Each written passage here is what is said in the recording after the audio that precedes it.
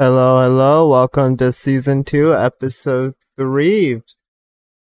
North-South Village, though I do believe this one should more accurately be called the Hag Hunt.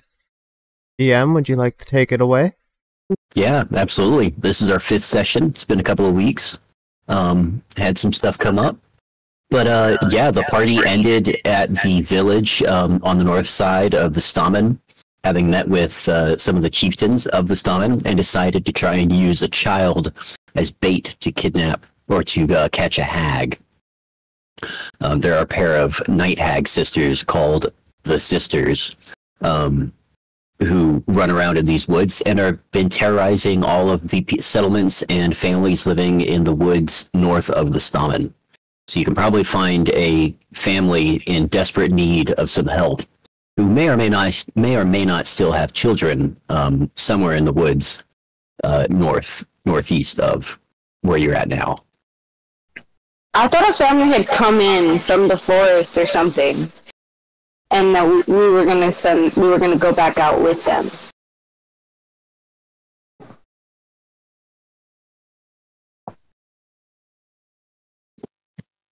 I don't remember this part. I was not here. I can't speak to that. Can we get a map shared?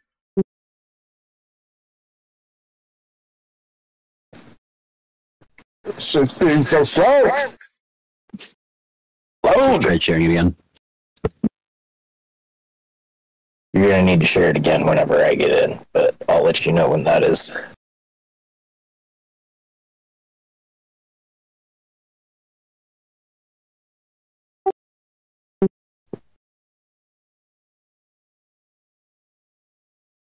Thank you.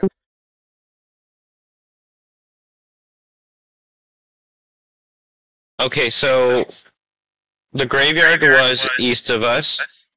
You said northeast of the Stamen there's families that have been struggling with hag attacks? Yep.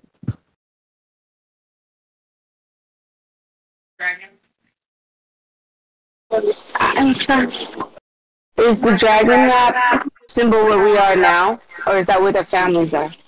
Yeah, that's the symbol for the party.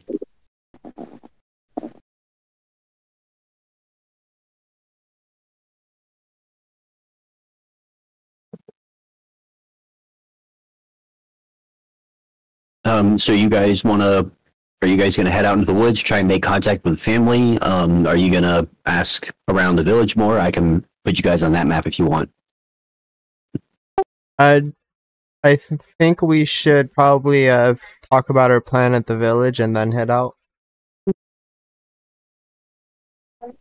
Like all gather. Yeah, let's all gather together and talk about the plan and then head out really quick.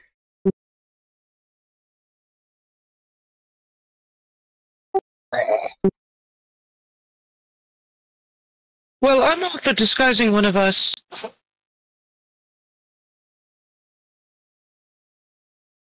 I'm gonna be finding my voice here throughout this session. Yeah, it's been a couple weeks.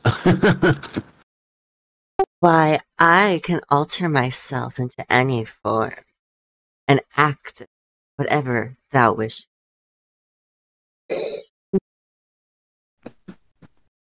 Jack's gonna raise some eyebrows at that, and then say like, "Okay."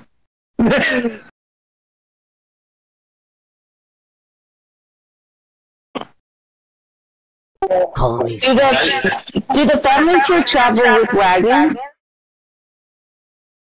Hand wagons, but not like horse and cart. Perhaps it would be prudent to get a hand wagon that our child can ride in, and that way most of us can be part of the family as we're traveling out. I think some of us lack in the stealth department.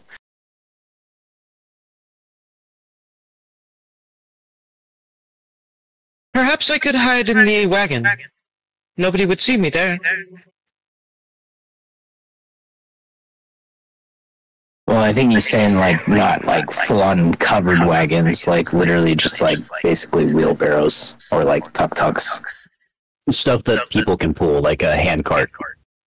Let me know when you want me to cast spells so I can transform. Well, let's see if we can get the location of a family that we can visit. Because if we know where we're headed, it's much more convincing than if we're just wandering around the forest going, "Hello out there! There's somewhere we can stay."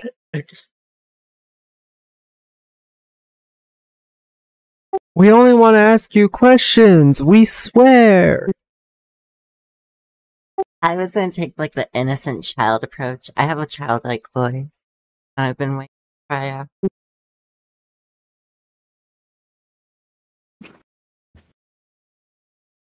Well, do you think You forget Go ahead. though, you are a sewn together corpse. And that is off-putting in and of itself.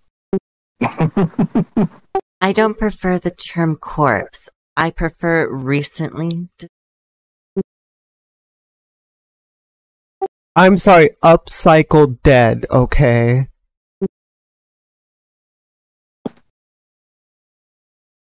I'll take all death certificates. I don't have a birth certificate.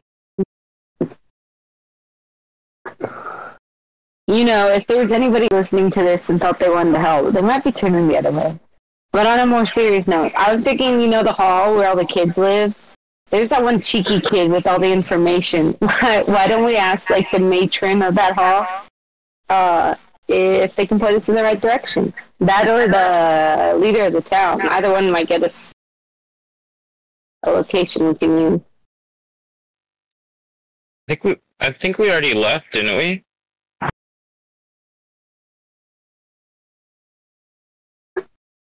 I thought the graveyard was something you found on the way to the village, not something. The graveyard was something we found on the way to the village. Yeah, not last session. Because that was where, like, I deciphered the thing, and there was, like, the mental thing, and there were the statues that weren't statues, and then we decided, you know what, let's not fuck with this. Went away. It's pretty accurate. First wise decision we've made. Such a lovely place. Probably the one and only smart decision will make this entire campaign. We should have savored it more. Hindsight's always 20/20. The fall into insanity is a fine one. Jeff knew that all too well. So can I head over to the matron of, like, some lady in charge of the North Hall to ask about where we could... Oh, wait, I guess we have to decide. Did we already leave the town?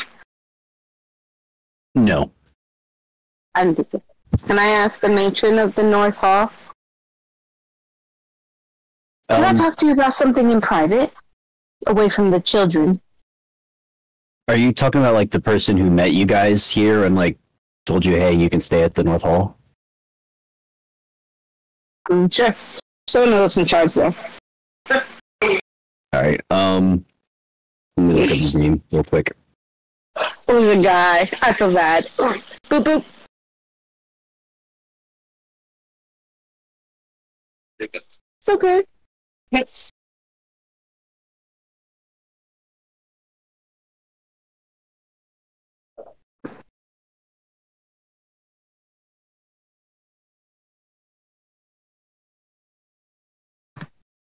I have it written down somewhere, I swear. We can have a whole conversation without names. Gateman Wow, Guts. I did it. So we're gonna go with the conversation without names. No, Gateman Gus is his name. Gateman Gus. Yeah, Gateman Gus. He's the one who seems to sort of be in charge of like the town guard and this North Hall place.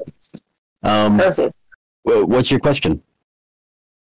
Well, you see, we're hoping to trap the hags. We have pretty reliable information that they like to attack children when they're not beyond the walls. So we were hoping to disguise one of our party members as a child, visiting one of the families in the forest, and try to trap a hag. We were wondering if you could help point us in the direction of a family that might be willing to lend us an abode for this mission. As you're talking, Gateman Gus's eyebrows go up. Look, I can't say you'll find any shortage of families who are willing to help you out in anything to get rid of the hags, but I'm guessing you want more than just their house. I'll ask around. I'll see if there's anybody who's in town, has family out in the woods. They can take you back home with them. Can't guarantee any real winners, though. I mean, the good thing here is that we're intending to do all the fighting, and providing, child, because we don't want to actually put any children in danger. We totally agree with protecting them in the walls.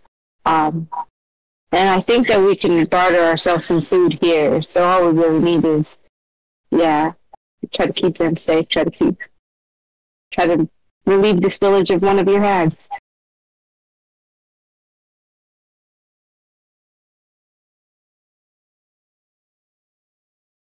We'll be at the hall or wandering around town.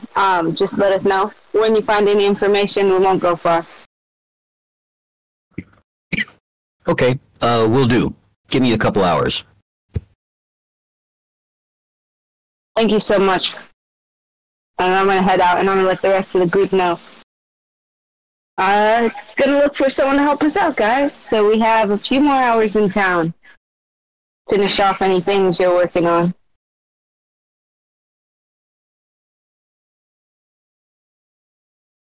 Madame Vostra doesn't really have anything, so she will just kind of make sure that she's clean and all of her armor's spotless.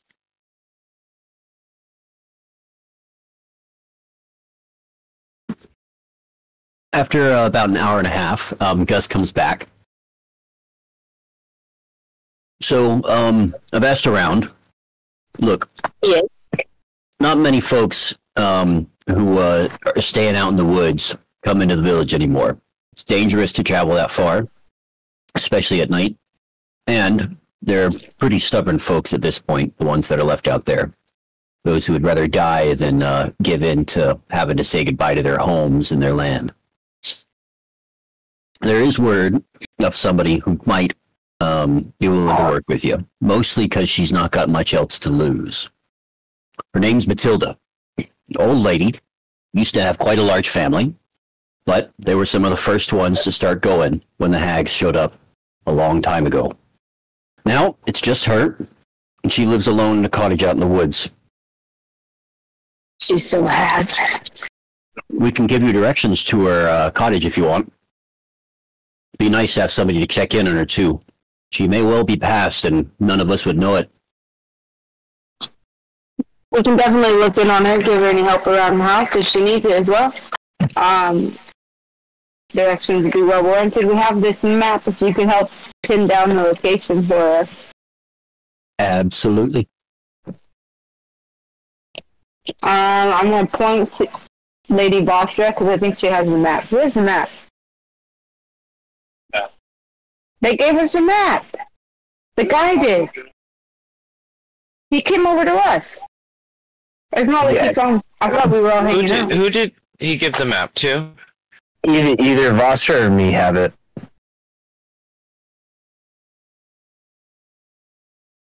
Would you like to see the map?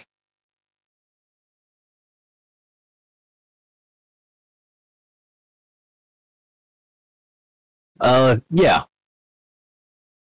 Oh, this is a interesting map you guys have. Should be somewhere around here. Can I ask what's so interesting about the map? Never seen a map like this. All from the sky looking down and like that. And what does a normal map look like for you? Ooh.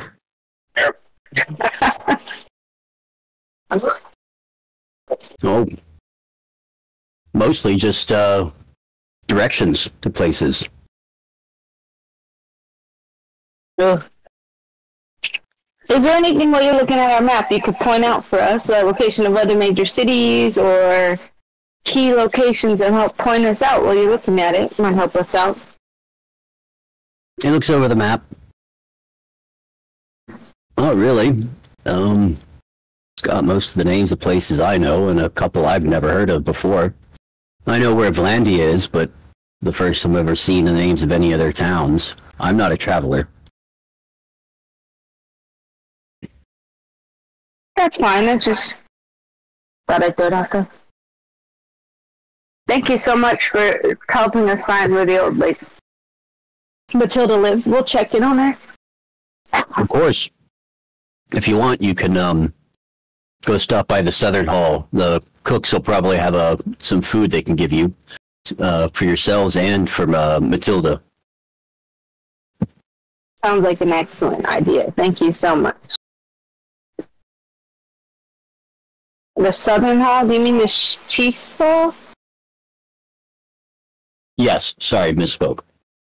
No, sorry, no problem. I just wanted to make sure we didn't get ourselves turned around in your lovely settlement. You guys have any other questions for the gatekeeper? Gus? I don't remember his name. No, I can't think of anything at the moment.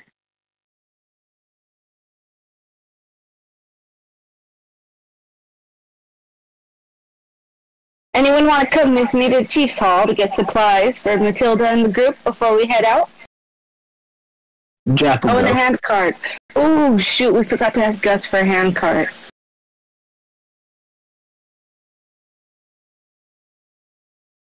Who wants to ask Gus for a hand cart? I believe Roy can do it. Do they have a metal rod? The smith might. I'd best visit before the house.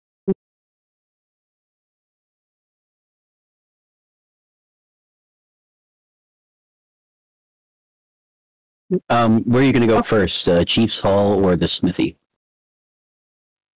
Chief's Hall. All right.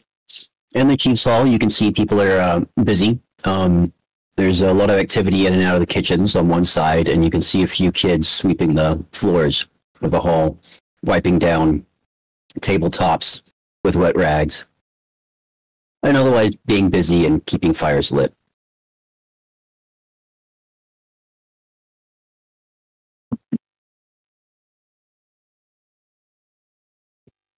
Can I go up to the chef who cut the meat for me? If they're Sure. there. You see him actually coming out of the kitchen, walking quickly across the hall. Hello. We were told to come here to pick up some provisions for our trip, and some for Matilda. Oh, I'm gonna nod my head. Matilda. Yeah. Here, boy. It's Jeremy. Yeah, that's Jeremy. Jeremy, these folks are going to see Matilda. Give them a care package and a couple of sweets for themselves along the way. I have to run. And he actually looks like he's going to go take a shit and is walking quickly outside to do so. The little boy named Jeremy Thank you. has what looks like hair that he cut himself. It's a brown and with a knife. It's a really bad job.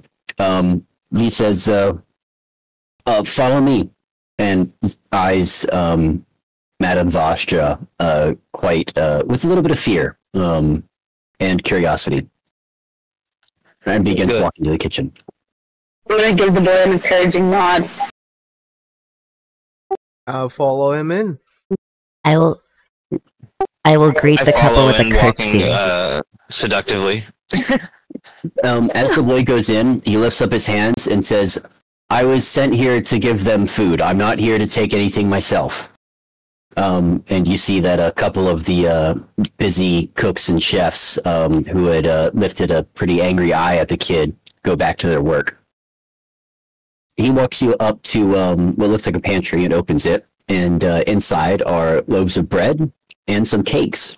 He grabs a few of each and hands them to you guys. And you can also notice that he's not that subtle in his attempts to stuff a few into his own pants. Do we have any bags of holding? Uh, Roy seems Madam to have Usher passes the food to Roy. Or Roy. Roy begrudgingly takes bread and stuffs it into a bag. It only takes a couple of minutes for you guys to load up on goods. Bread, most of it baked within the last day or two. A couple of cakes, and some bags of chestnuts as well. The Is boys' there pants- perhaps any dried meat around that we could take? Boy's eyes go up a little bit wider. Yeah, follow me. And he walks down to the other side of the kitchen, past some more people busy at work that give the two of you a curious glance as you go by. And he leads you into the drying room, where there are long strips of different cuts of meat hanging up, with a nice fire in the middle, keeping the room smoky.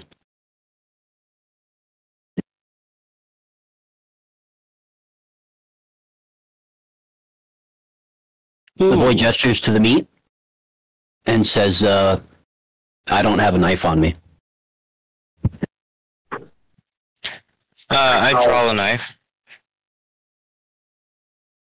I can prepare it myself, or you can do it.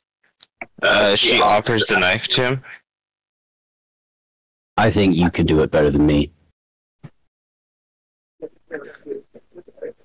She takes a couple of, 2 pounds of dried meat.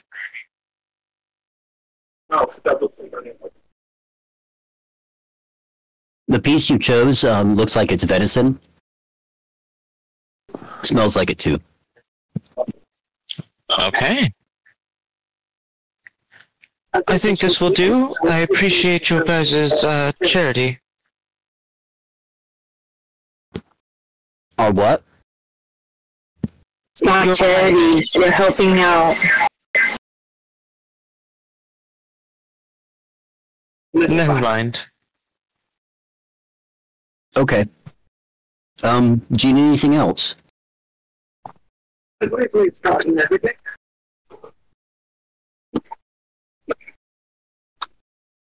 That was the boy asking. Does Madam Vasher looks to the party. Does anybody else require anything? As Where much can as we they ask for a hand cart? Borrowing of a hand cart. Well, a lot of people have hand carts, but if you need one, maybe Mick might have one. Actually, Mick definitely has one. Or two. Is Mick the smithy? No, Mick's the general store owner. Oh, yeah. Just across from the Great Hall, the Chief's Hall.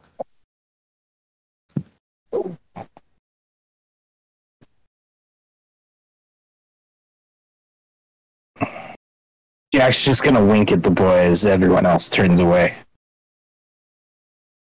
And then turn away and follow.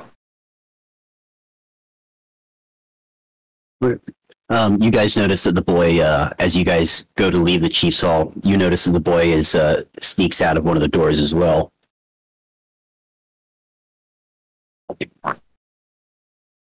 So you're making your way over to Mick's General Store or the Smithy next? Let's look at the map. Whichever one makes more sense. Mix is closer. And it's on the way to the smithy, so might as well go to Nick's first. Indubitably. It being mid-morning, you see Nick and one other person moving about the property quite busily.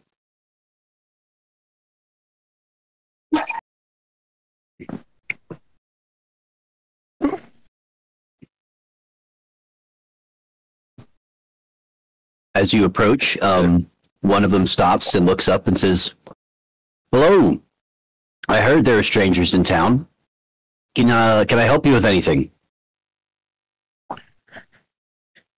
Yes, we were looking to acquire a wagon? Hand cart. Hand cart? Hmm. Well, look, come around here, and I'll show you what I got. Maybe we can figure out what you mean. He walks around to the back of the general store.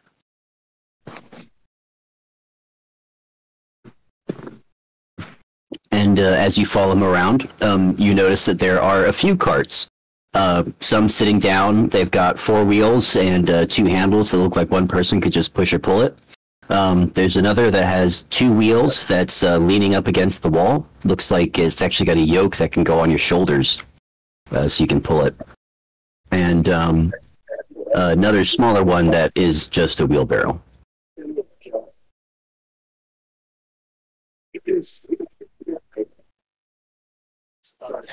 Madam Vostra looks around the party. Well, which would be most ideal for you guys to pull with?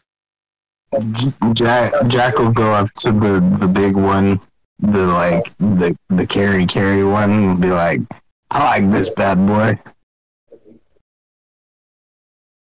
The 2-wheel one with the yoke? No, the 4-wheel one. The 4-wheel one, the big one that can either be pushed or pulled.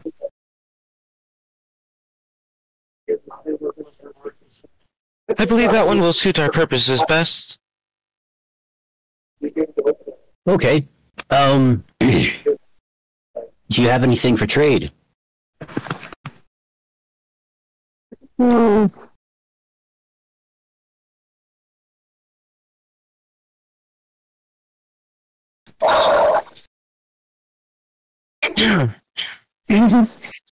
I mean, how much gold do we have?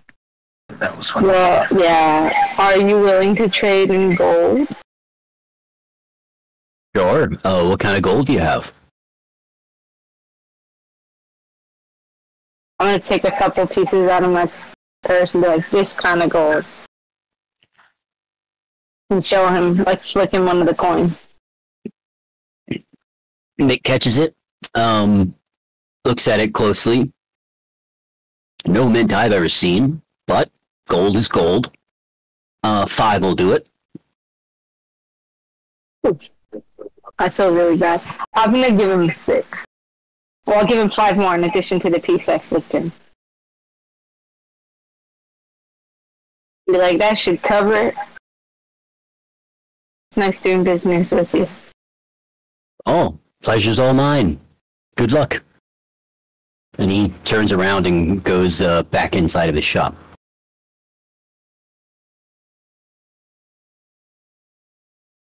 Okay, I guess we're gonna have to decide is who's pushing the bad boy. I think, Vostra, you intended to hide. I think the rest of our party is more inconspicuous, so we can rotate the pushing. Roy, Jack, and myself. Jack doesn't mind taking that duty. What if we pose as guards for the girl, so my appearance is not so, jarring? I have a spare Perhaps- disguise kit if you want it. Pretty sure what Vostra's wearing is enough of a guard outfit.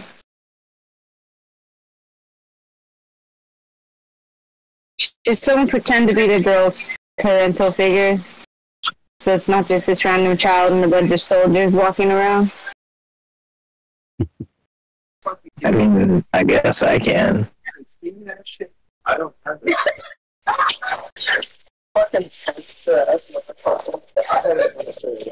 didn't use it, it's just been sitting there. We want a request. What's your request?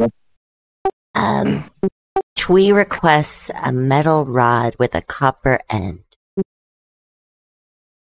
What do you need that for, Tweet? Just in case of a thunderstorm.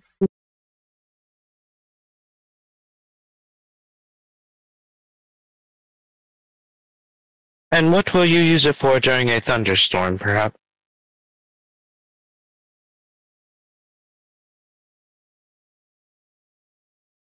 He likes thunderstorms. Benjamin. Wait, We is also just gonna look in a long stare. Well, I think the blacksmith is going to have what you need, especially since it's specific enough as to need a copper top. Yeah.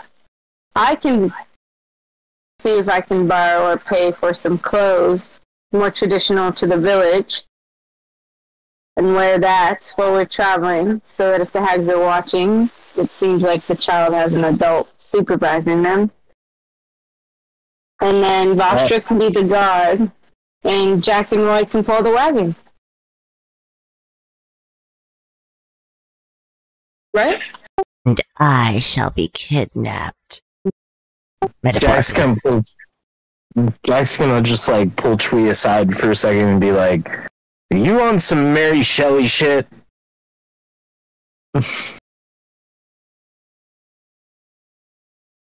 We is gonna look blank, empty-minded at Jack.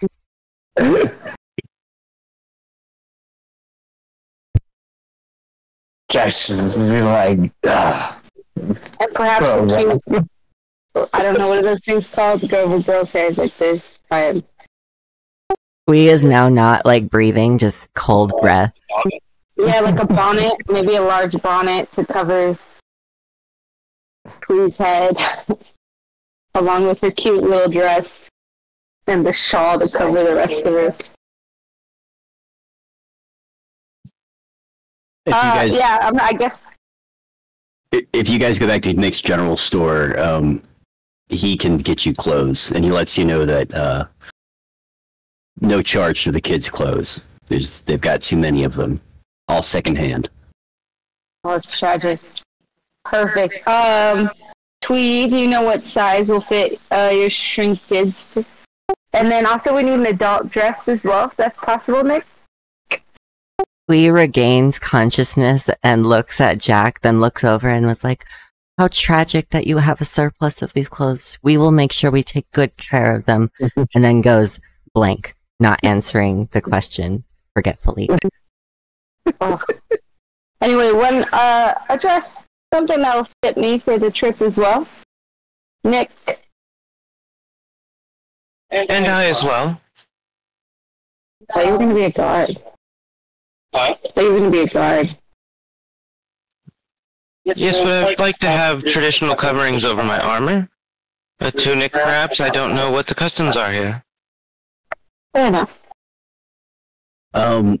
Mick looks at Jenny, and looks, a little confident that he's got something in mind, but looks a little more puzzled when looking at Madame Vasha.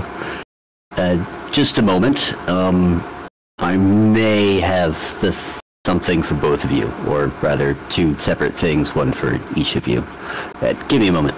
He turns around and disappears behind a door. And then comes back with something in each arm. In his left arm, he holds out what appears to be a pretty simple dress for Jenny. Nothing fancy. Wool dress, multiple layers, the kind of heavy-duty garment that you can wear year-round and that you've seen most of the women in the village wearing. In his right arm is a long leather, what appears to be leather cloak. It's heavily oiled and appears to actually be an oilskin cloak, essentially a ye olde rain jacket. And he hands it out to you, Madame Vostra, and says, "I don't think I have anything that'll comfortably fit over all of that armor. This is about the best I can think of." Could you find me dress to fit without my armor on? Perhaps a evening gown and normal wear? He's gonna look up and be like, "You would look fantastic in a tux, madam."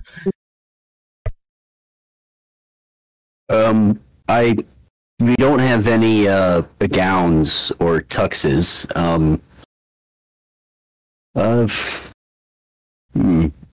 I suppose we could resize another dress like the one I got for Jenny.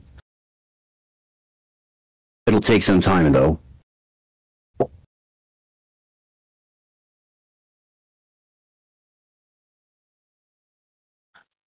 How much do I have to pay Mick? For the oilskin or the dress? Yes.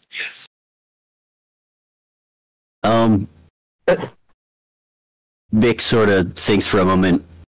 10 of the same gold coins your friend had. For both.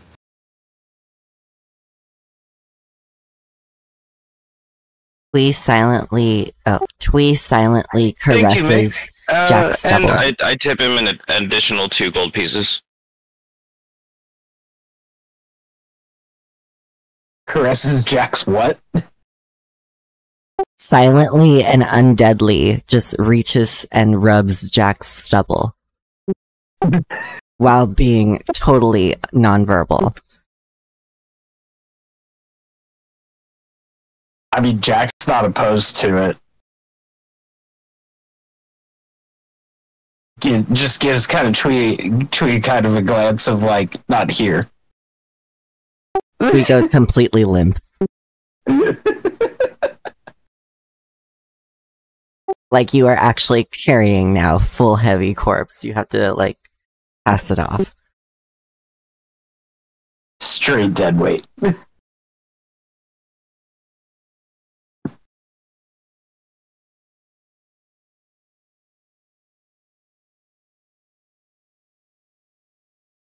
Anything else you want to get done in the village? I think we've Iron rod, or some type of metal rod with copper on them. Yeah, we have to pick stuff up from the smithy. Oh, right. Jenny, as you approach the smithy, you can hear the sound of the bellows going, and you can see lots of black smoke coming out of the chimney.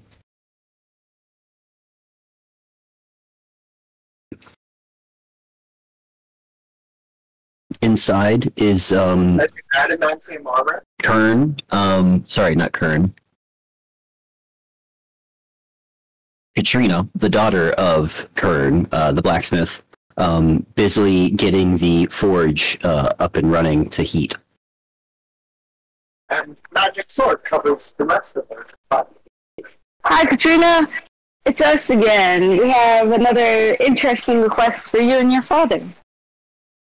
She looks up at you quickly and then back down to work. Welcome.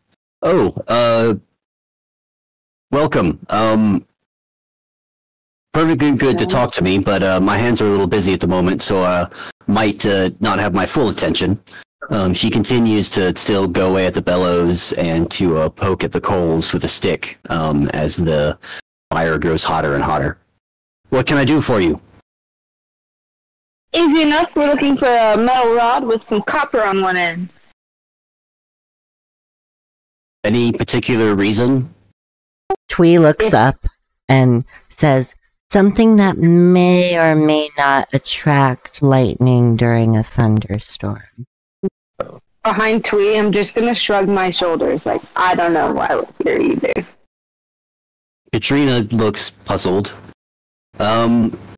Don't know anything about lightning, but well, like any piece of like iron with a bit of copper at the end, would that work? Yeah, that's about it. Indubitably. Jack is literally like carrying Twee like hands in front right now, just as a limp body. Indeed. Still acting. Katrina turns to the forge for a couple of minutes and manages to get it up to heat, and then turns around and says, "Stay right there. I think I may be able to whip something up right away." She disappears around a corner and comes back with a long, thin piece of iron, about 3 or 4 feet long, about 3.5 feet long, and then goes off into another side of the smith and looks in a box and comes out with a small strip of copper. She takes a hammer and cold manages to wrap the copper around the end of the iron rod, which she then hands to you. Would this do? She looks up, like, falls to the ground and then picks herself up, and then takes it gently and says, "It'll do wonderfully. Thank you for your service." Katrina does a really good job of keeping herself composed, but she's definitely not in familiar territory looking down at Twee.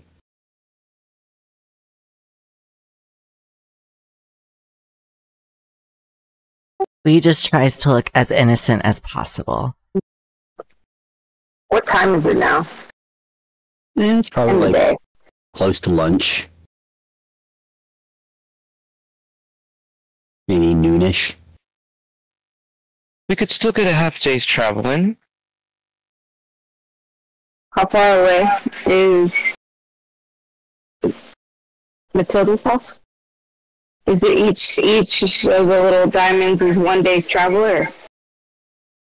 I think it would do in half a day's travel for each diamond.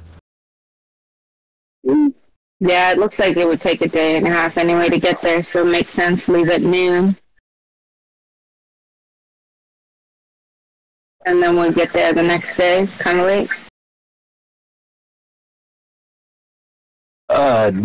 Do we have a map other than the world map? Because I finally got on a while ago. I think you guys saw, but yeah. We reshare the. We're on the Stallman, kinda.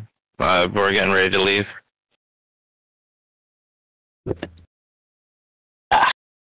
Shut y'all.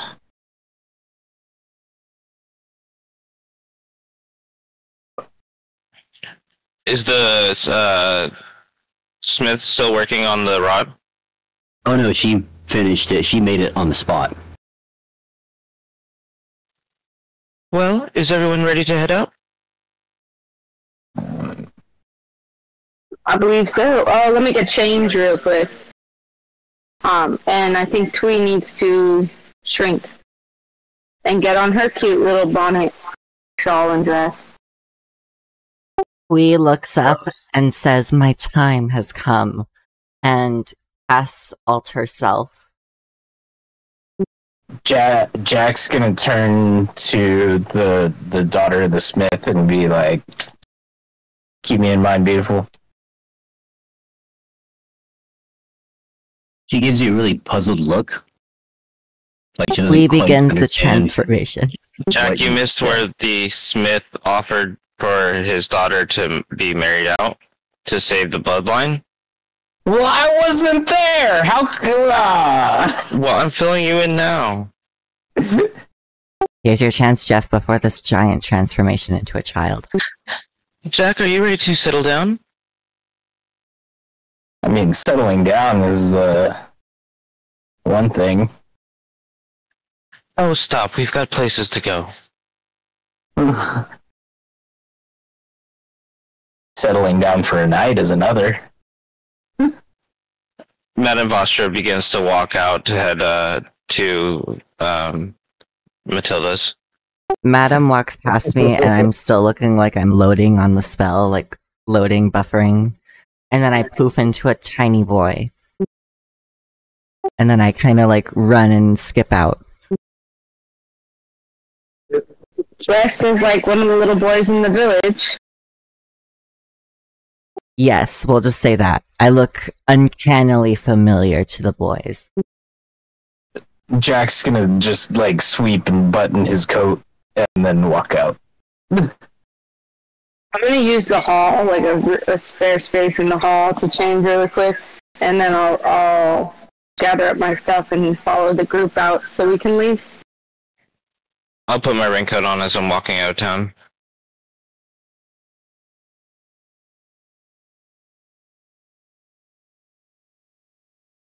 Just have the tip of my sword sticking out so I can reach it. The handle.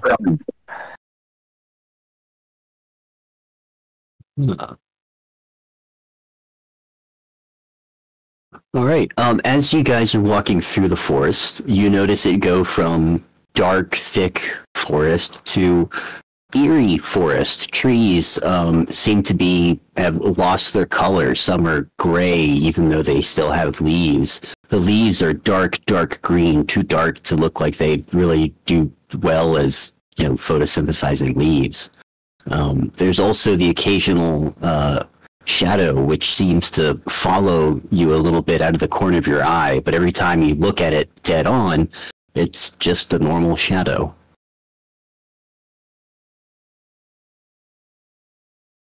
I would say Jack's just gonna be on high alert. Like, the rest of the day goes smoothly. No issues. You're able to follow more or less a trail through the woods, though it's not perfect. The lack of traffic on these trails in recent years means that a lot of them end up getting overgrown in places, and you have to look for the other end. But you are able to make it with normal speed through the woods. The sun is threatening to go down. Looks like you've got maybe another hour and a half of sunlight before you get to that point where you've got like 20 minutes before you need torches and fire to see. I think it's time for us to make camp. We must make sure Timothy is well stowed away. It's so cold and dark in these woods. Mother told me. oh, little Timothy, do not worry. We will strap you up to a good tree and you'll be fine under its shade. May I have some bread? Of course. May I have some more? Let's get a tent set up, and you stay where you are in the cart so you can be safe. Give me survival checks.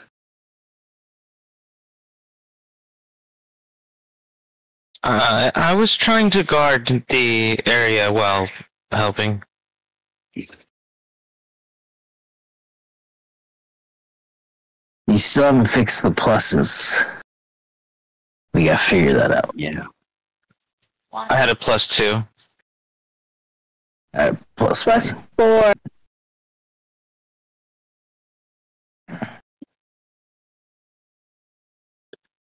Hey, Tweet. +0 for Tweet and Roy. Yeah, Tweet, you, one of the best rolls. Jack, what was your bonus? +1, so 14 as well. And then Tweet, what's your bonus? Tweet and Roy both have a 0. 0. Jack and Tweet, give me a performance check as well.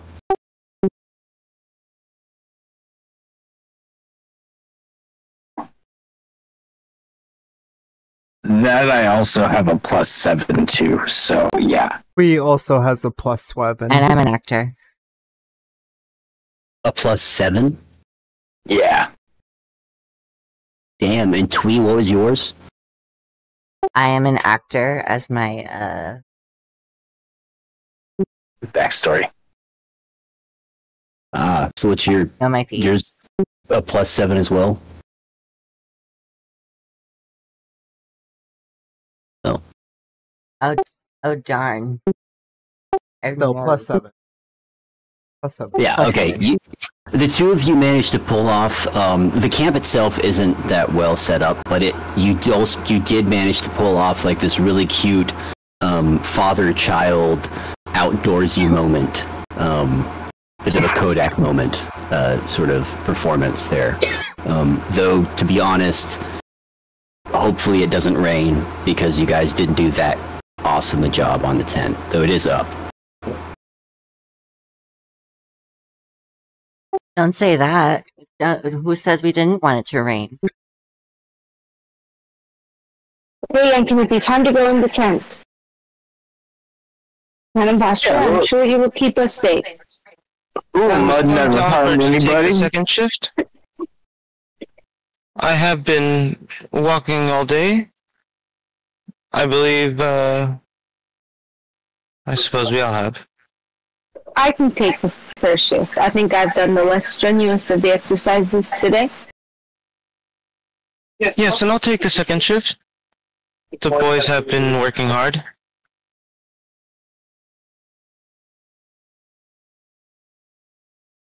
Timothy, stay in the tent. No wandering out, no matter what.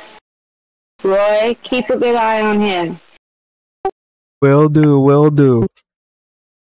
Timothy looks up with big Joe eyes and said, I'm scared.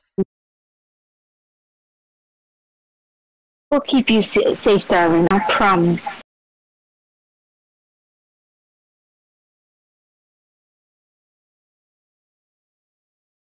All right. Well, that night, while you all sleep, you all have unsettling dreams.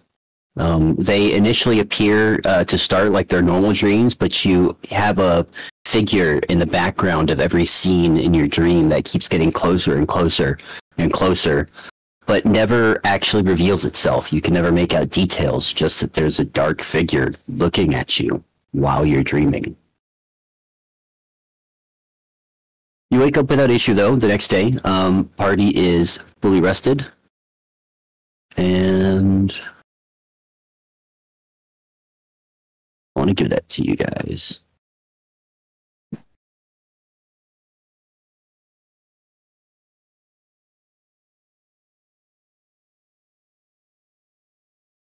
Boom. Long rest. All right. Timothy stays in the wagon, everyone. Sorry. Yeah, that was overnight. my imagining. No, during the day. It might smell like a little stank in the cabin, so be wary. Does Timothy need a bucket? Keep the cabin, the wagon clean. Tweem needs more of a grave. Dude, your computer's giving us so much heat. Oh, sorry.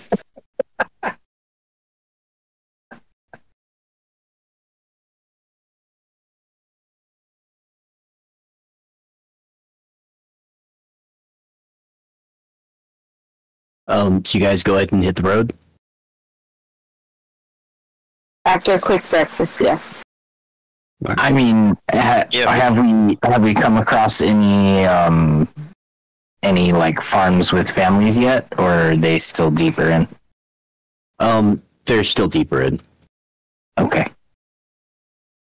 You have come across like old trailheads where the trail is split. Those could potentially have led to other settlements, but they're all unused old trails. Okay. You guys travel, and you no issues as you travel through the woods. Same stuff as before, and you notice that at one point it seems to become quite bad. Like all of the shadows seem to be moving out of the corners of your eyes. There's an unsettling presence and the feeling as if you're being watched. But as you continue down the trail, it seems to abate as if you're getting farther and farther away from the source of whatever that was. Towards the end Well, of we're kind of in... Oh, go ahead. towards the end of that day, you notice that you see a little sign that points up the road with a few runes on it, pointing up a path that breaks off from the main trail. Roy, can you make out what those runes say? PM, what do they say? Matilda's. Sorry, could you repeat that? Matilda's. This Matilda's. The place we're looking for? Perfect. I knew we were headed in the right direction. We're almost there, everyone. Or we are here?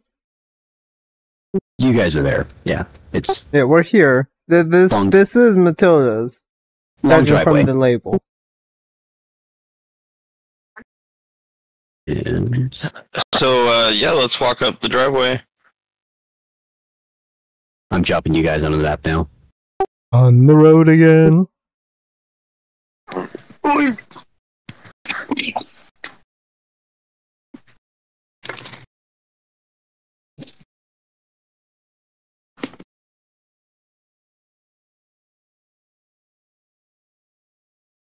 I am here.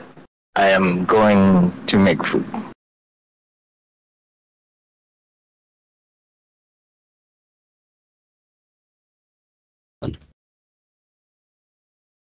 Made a slight mistake when setting up this map. There we go.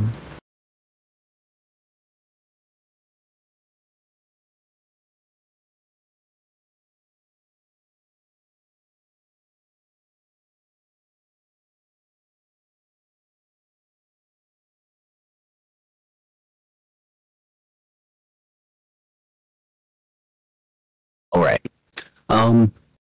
Yeah, up the trail, which winds just a little bit, in the trees, in a not quite a clearing, there's a small cottage with a single window facing you and a door.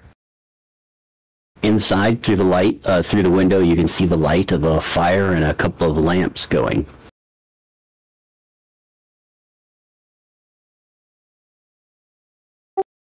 I'm gonna say this now. I swear to whatever gods are listening, do not throw a rock through that window.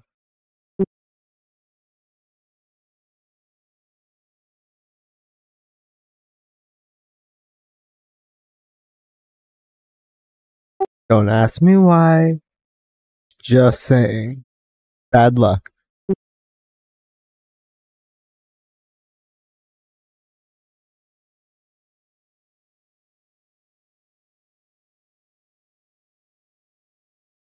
How do you guys want to proceed?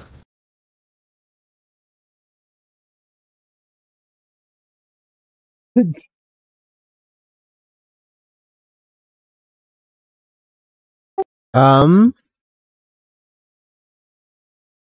would like to take the lead? Just an old lady living alone in the woods. Come on. Yeah, not buying that one, Chief.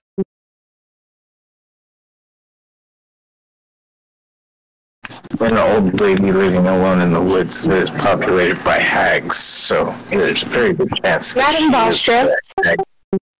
Yeah. Yes. Will you accompany me while we go introduce ourselves? Of out course. of Do we have the character. care package they gave us?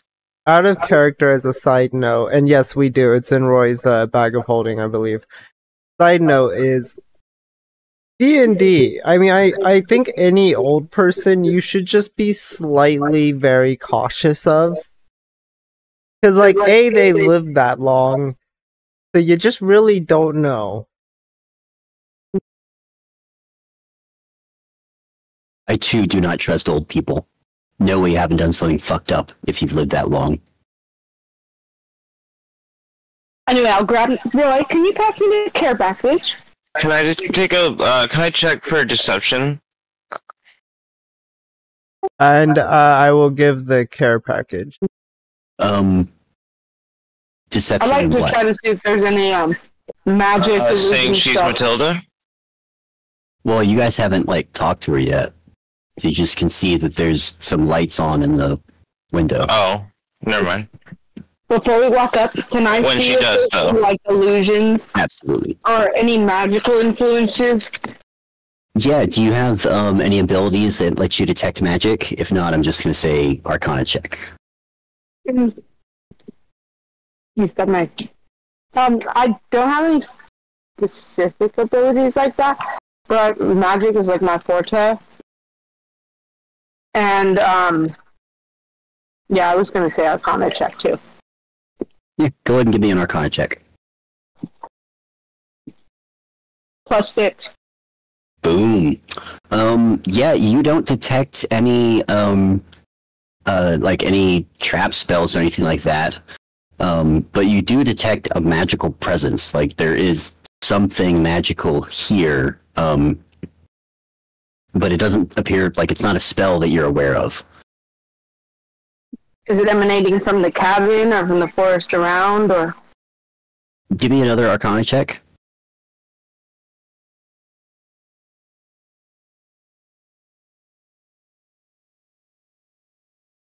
+6. Definitely from the forest. Nothing seems to be coming from the cabin.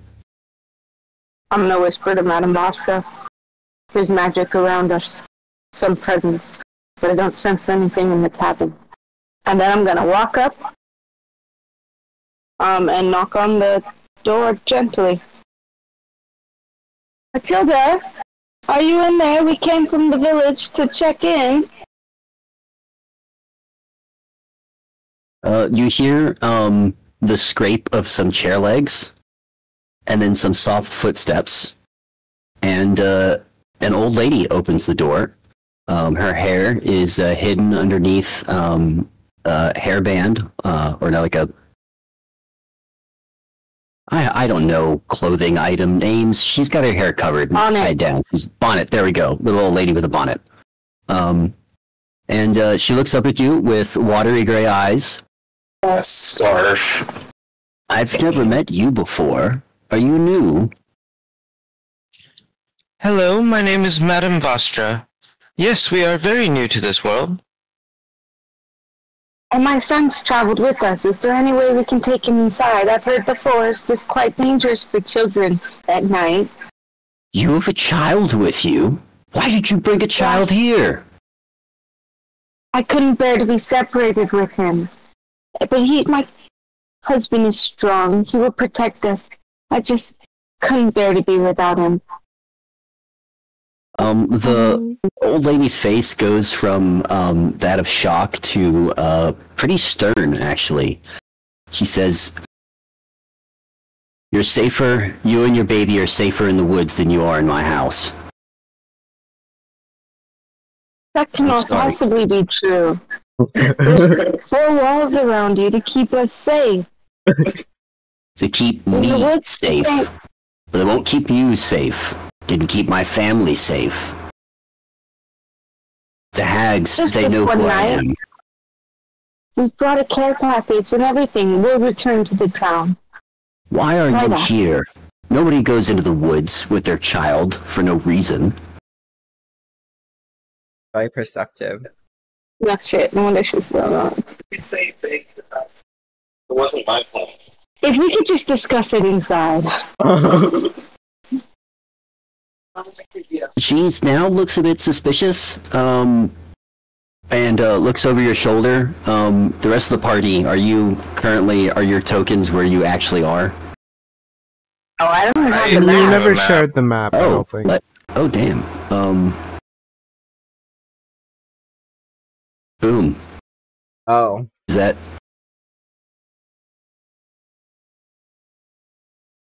Did you unlock the tokens? There we go.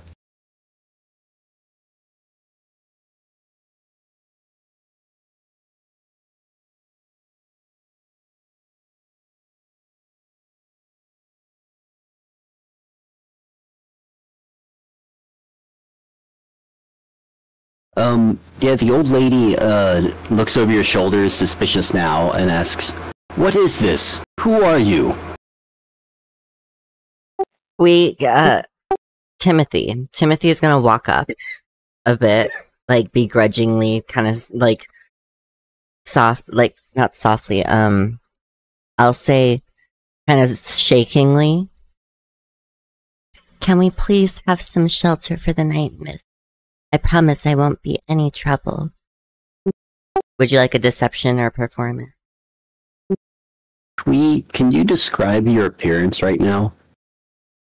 Timothy's like a soft brown auburn hair child with not pale per se skin.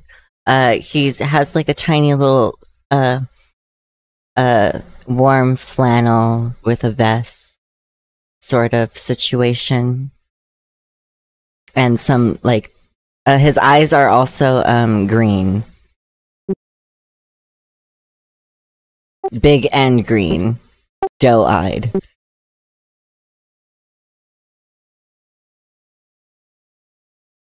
The old lady looks down at you, her lips pursed, and then says, "You can come in, but you're going to explain yourselves fully. I don't believe that you're just some lost family in the woods." Kind of family has a giant scaled woman. Bodyguard. Thank you so much. I'm gonna hand her the gift back and use that as a way to get in the door. Timothy is gonna like shed a And silent walk tear. inside. She takes the gift packet and steps inside. There's not much room. A few chairs. I sit on the rug and Is there a window? I'd like to kind of make sure we're looking around us. Yes, there's a window there. There.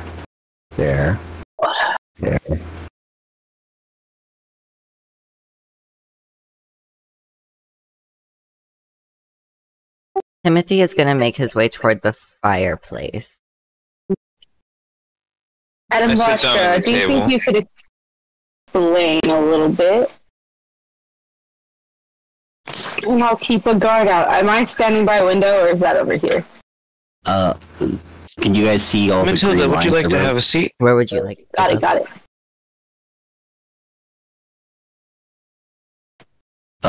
Yeah, Matilda sits in one of the window? comfier red chairs, but she turns it around so she can look at you, Madame Vostra. Jack's gonna kind of lean up against the corner right here. Matilda looks around at you, all clearly uneasy, and her eyes are going back and forth between all of you. I move to sit in the chair next to her. She looks Timothy over at you. is going to look up at the old woman, kind of scared, with big, silvery, wet eyes. Sorry.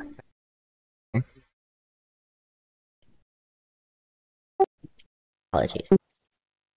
Well, we are not a normal party, as you've already perceived. She grunts. Timothy, He seems to Yeah. stay. pretending. What?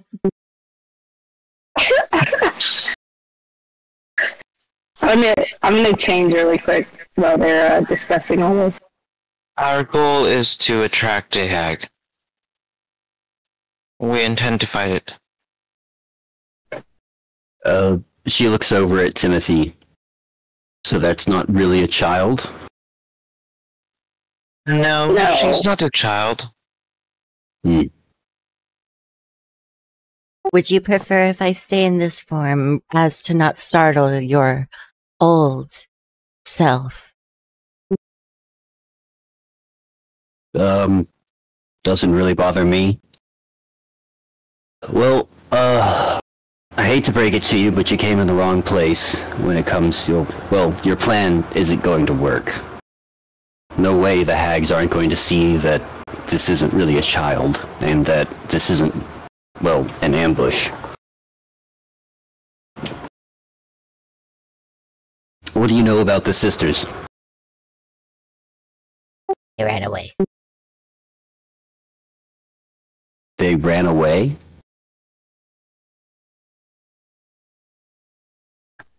How do we know you're not They the didn't woman? used to You're team one up, of the but- sisters. How do you know I'm not one of the sisters? She smiles.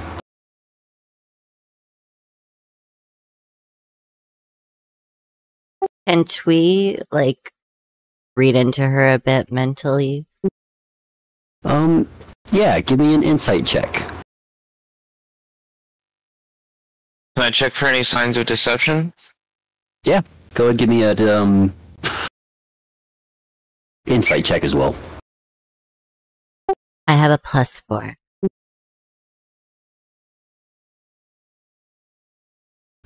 Twee, you don't see any dishonesty in her. You see a sad, tired woman, older woman, who is oddly healthy for her age and condition. But that's like the weirdest thing that you noticed. Other than that, she's been honest. As far as you can tell. Argue for investigation. Yeah. Go ahead and give me investigation.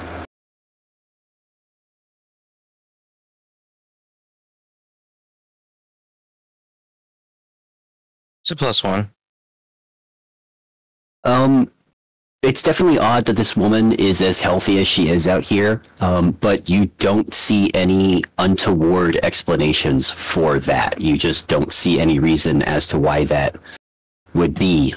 The only thing that would immediately come to mind is luck, but you have to be some insanely lucky old woman to be able to just make it in a hag-infested forest by yourself.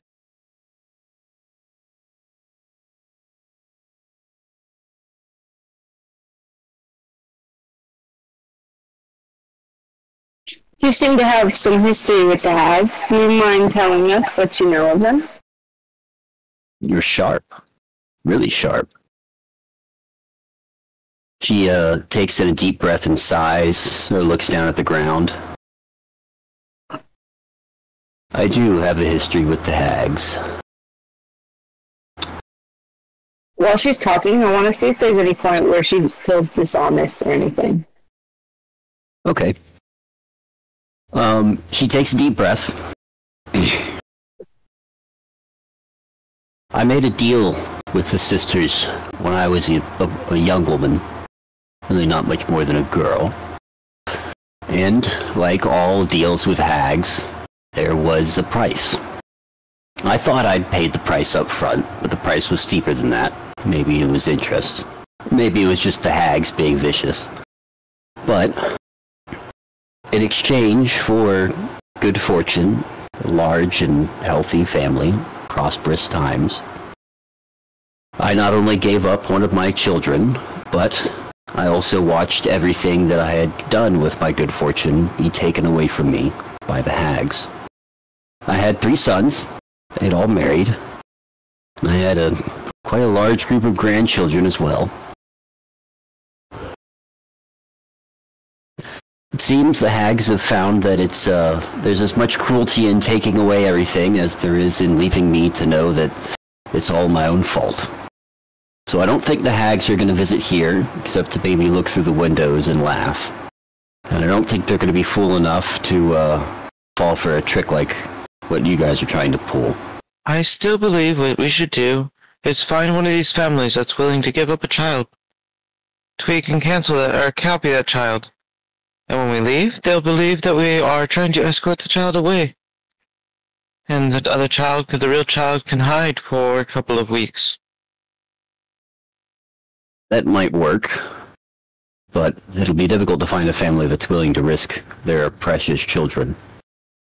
I suggest another means of getting to the hags. And can we make an insight check on that? Yeah, go ahead and give me a roll. Seems a little egged on.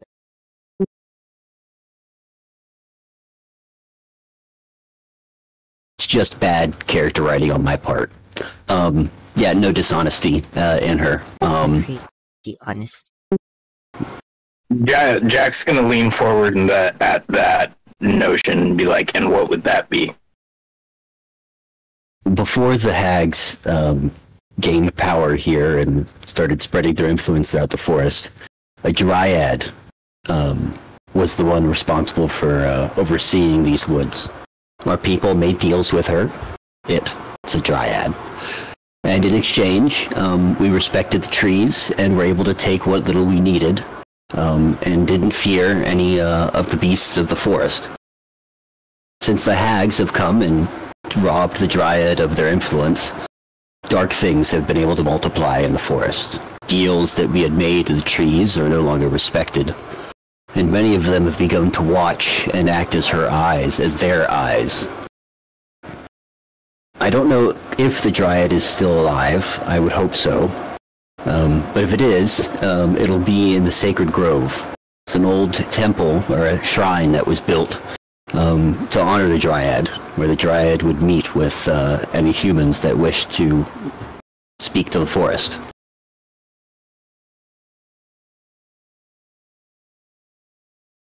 Just humans? Well, I'm sure the animals had their own needs of the dryad, but I don't know if they ever went to the sacred grove to speak with the dryad in person.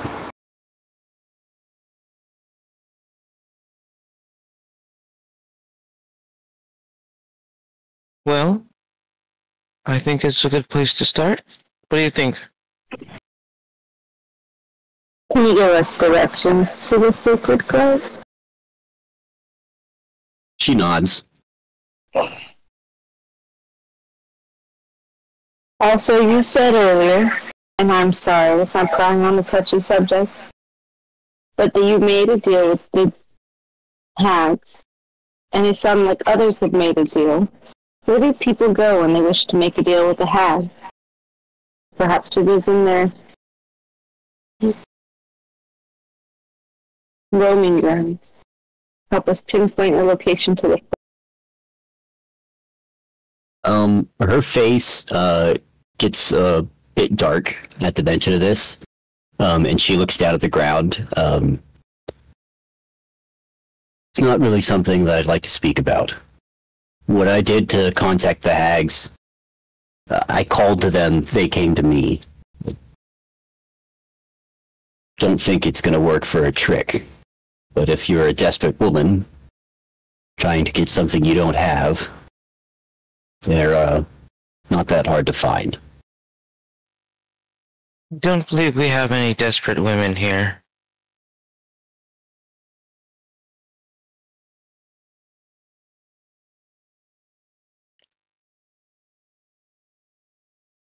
Yes. Because if we did, they wouldn't be desperate anymore. Thank you, Jack.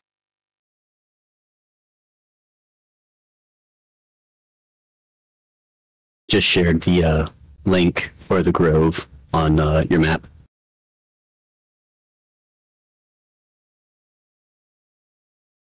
That is quite the travel. Well, what, 3 days? Well, no, a day and a half. Yeah, day and a half. Well, how are we doing on rations, Roy?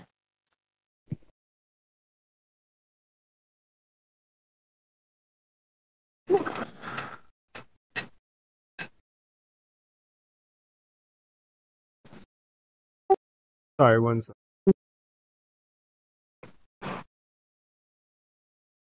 While your friend checks your rations, let's see what goodies you brought from town. Any news? Anything new happening? Anybody get married in town recently? Well, recently being 2 or 3 months.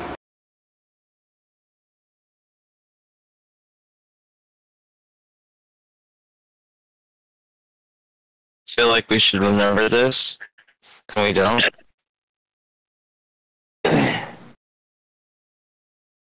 It's Okay. very specific. Unfortunately, we know very little about the happenings of the town. We were there shortly and agreed to help them with the hag issue. And in our time there, it seemed the children were being kept fed. Everyone is working hard. The blacksmith's daughters come of age for marriage. I don't know. Nick still runs the trade store. Oh, and the elders were meeting. Basic stuff. But we know nothing specific since we were there for only a short time. Matilda smiles. Thank you.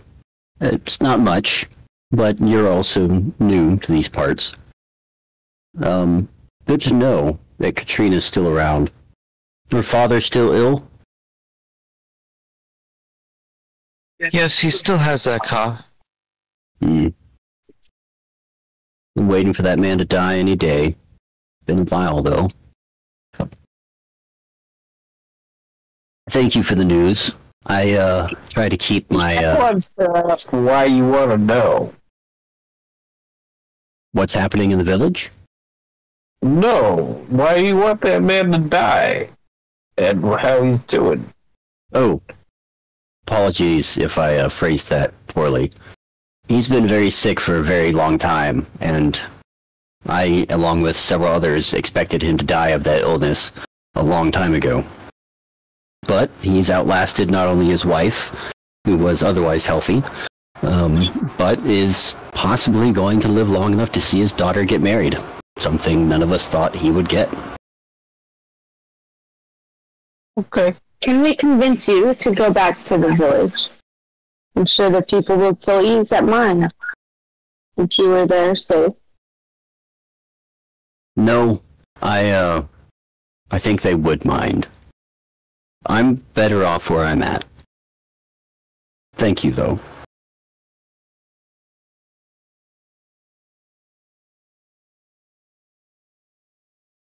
Madame Vostra looks at her but doesn't want to pry.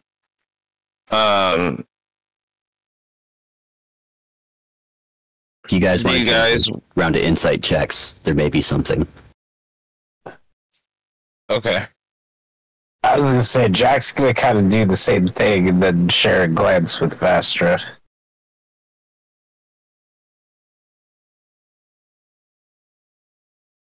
That's +6. Yeah, Madame Vostra, you detect some shame. She's not being like, she's not lying, but she's not being 100% forthright, and there's some shame in that. Yeah, mine was +5 as well. Jack, you same thing. You're picking up on shame. Madame Vostra tries to make eye contact with her various teammates. What happens when she looks at Jack?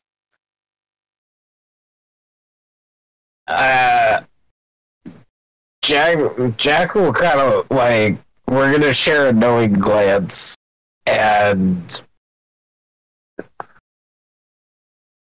I'm gonna, I don't know, kind of like tilt my head a little bit, shrug, and be like, point, kind of like nudge towards her.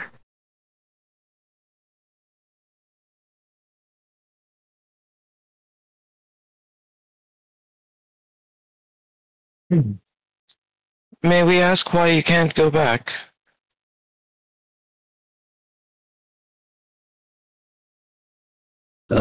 She doesn't respond for a moment, keeps looking down at the floor. I deserve what I've earned. Staying out here in the woods, waiting to die. Jack's gonna straight up, like, step forward and be like, what did you do to your family? What did you ask the hags for? She looks up to you with a bit of anger in her eye now. I didn't do anything to my family.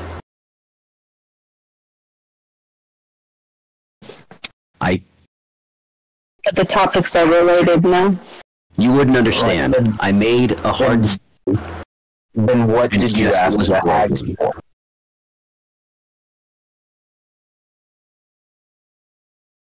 She looks at you a little bit angrily. Help covering up a murder. And who did you murder?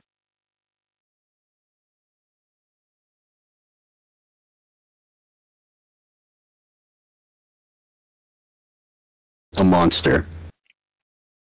And a slut. Can Chui telepathically speak to her? Sure. Do I see any signs of deception? No. So I can speak with a person of that I can see within 30 feet of me. Equal to our charisma modifier. I'm just gonna say, if you aren't comfortable sharing it with them, you can put it in this empty space of a brain of mine. And Timothy just looks like, kind of like the eyes shift to kind of my rotted eyes when I kind of speak with her. Okay. Let's jump into DM talk time. Oh shit.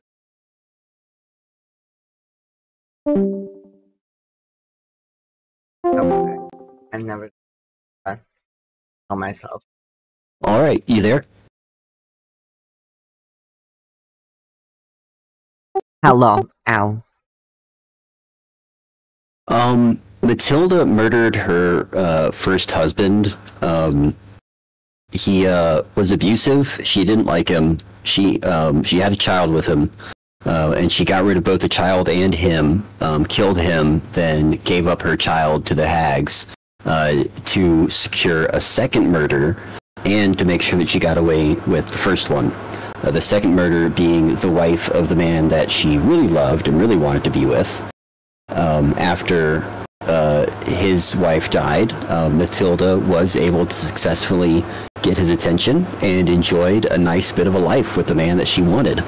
Until eventually the hags decided to be extra ironic and cruel and monkey pawed the fuck out of her deal and basically scared off or tortured and ended up killing her entire family pretty much.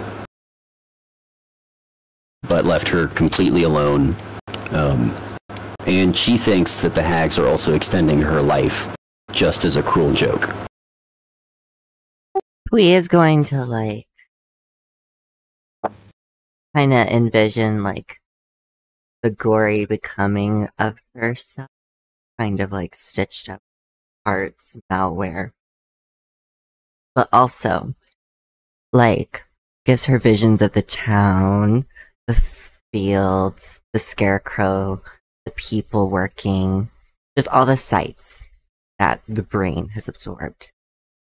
And then also is going to mentally ask for a location where hags usually pop up, like a location, like trying at some kind of like base, just to feel a sense of like justice for her as a ragged torture.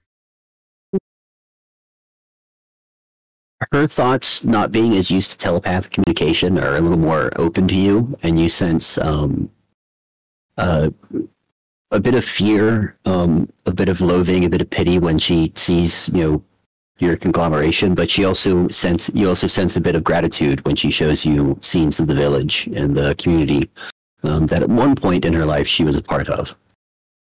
Unfortunately, she cannot point you to any place specific to hags. She showed you, or rather you saw the memory of her giving up her first child, and she just walked into the woods and cried out for one of the hags while holding her child and turned around and one of them was there. Could I insightfully, in her brain, just picking at like this network of neurons firing off, kind of sense a like chanting, maybe like a smell, you know, like an atmosphere and a part of the woods that she walked into? Oh, it's some kind like, of ritual? No, there wasn't anything specific to the location. She just literally stepped out into the woods outside the village. That's fair. Twee's gonna sever the link, but still, like, reaching out to, like, people that she saw, like, especially the blacksmith, the people at the merchant, maybe some of the, like, the banquets, and being, like, kind of alluring to a sense of familiarity to maybe get her to come back. She begins to cry, silently. And Twee is gonna break concentration on Timothy and kind of just go limp. And kind of go inactive because I've been kind of active for too long, so she's just gonna go into her 4-hour nap period. Okay. Carry on. Awesome. Is there anything else? I'm going to jump back into the main chat.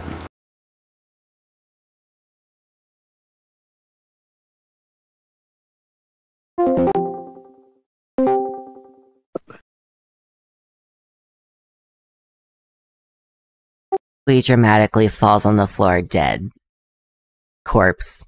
Dramatic. Blech. Madame Vostra raises an eyebrow. And I kind of ground in the background.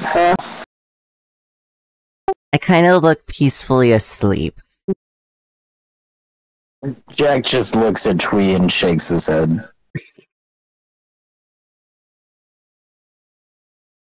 Twee, what happened? As this happens, you notice that Matilda is crying quietly.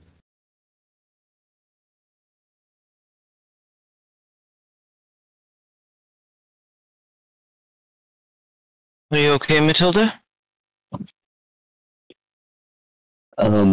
She quietly says, I'm fine, thank you, though. Help yourself to anything you need, food or hot water or anything else. And she cries into a handkerchief. Jack Can I get goes you up. something? Jack goes up and kneels in front of her and grabs her hand and says, "Look, we don't want to hurt you. I'm sorry that this is obviously painful for you, but we're trying to help everybody."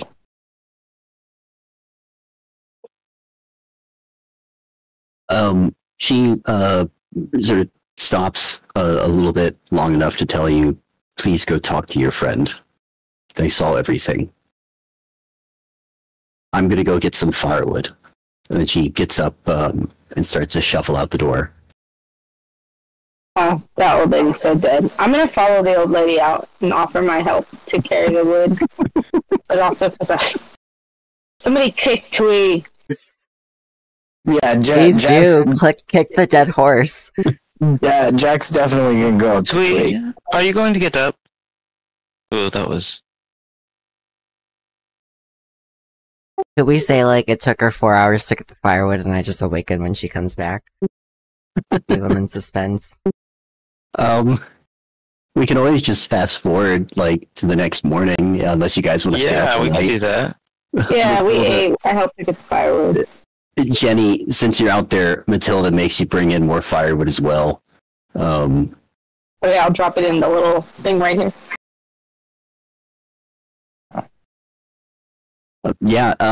So nothing else for the night? Everybody's settling in, piling in the bed with Matilda?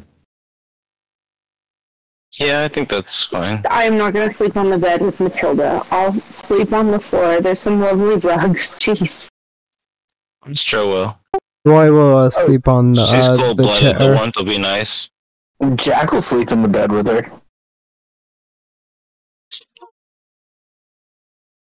That first chance she's gotten to spoon with somebody Twee in the middle a of the long night time. just randomly.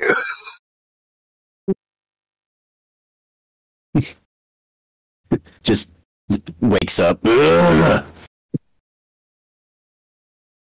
And be like, oh, that was a good sleep, guys.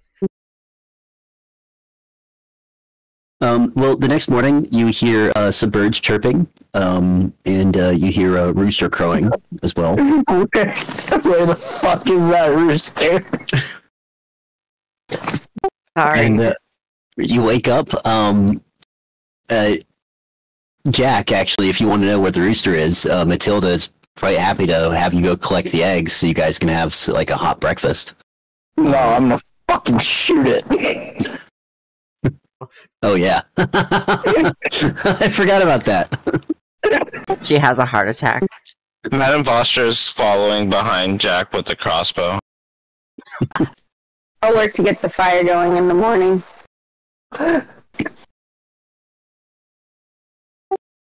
Twee would like to telepathically bond with everyone before everyone like departs out, and just show you these grisly images as you're doing the work, just because. Are the images What images? Matilda's story? Matilda's story. Yeah, I feel like we're gonna have to do a quick summary. I can do a quick summary if you like. Okay, if you weren't going to, I would do it as well.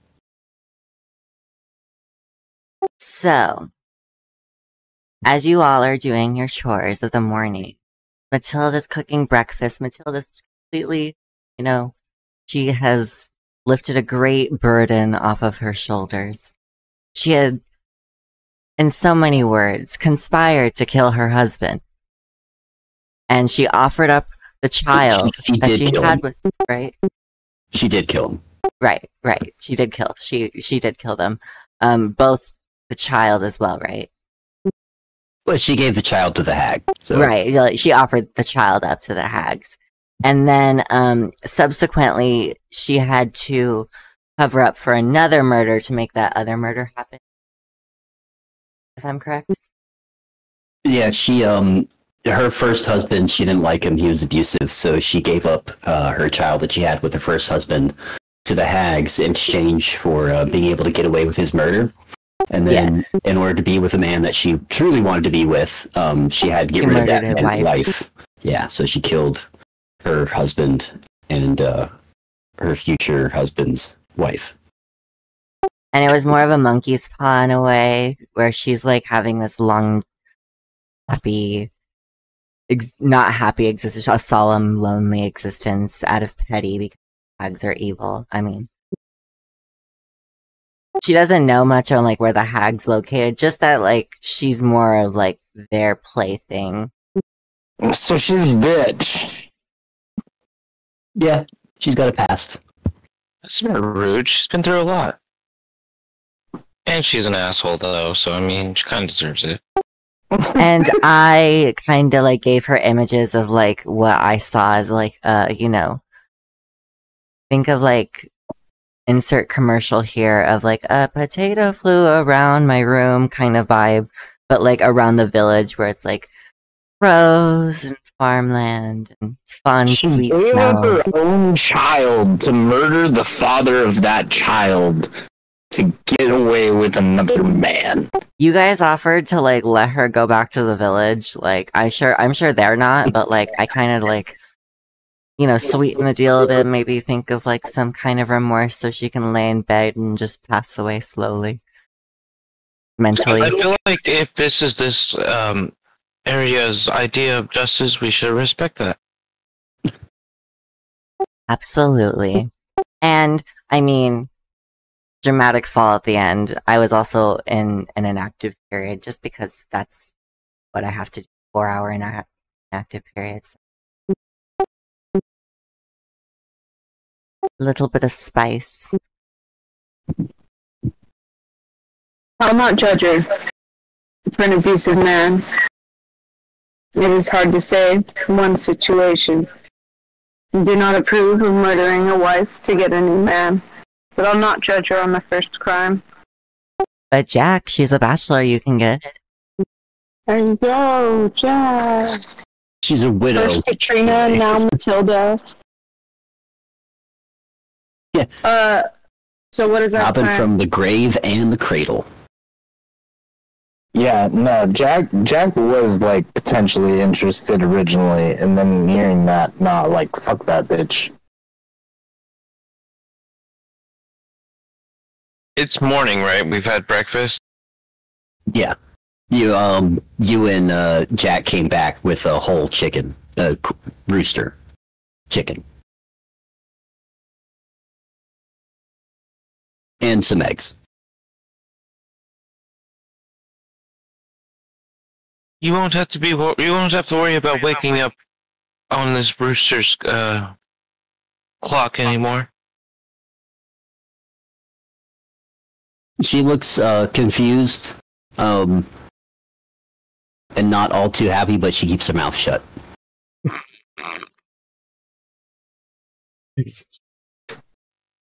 When we That return imposter with looks the at new Jack rooster proudly. for you. Jeez. Yeah, Jack's just gonna be like, those damn birds. We is just gonna look confused and be like, we're strangers. We don't know custom.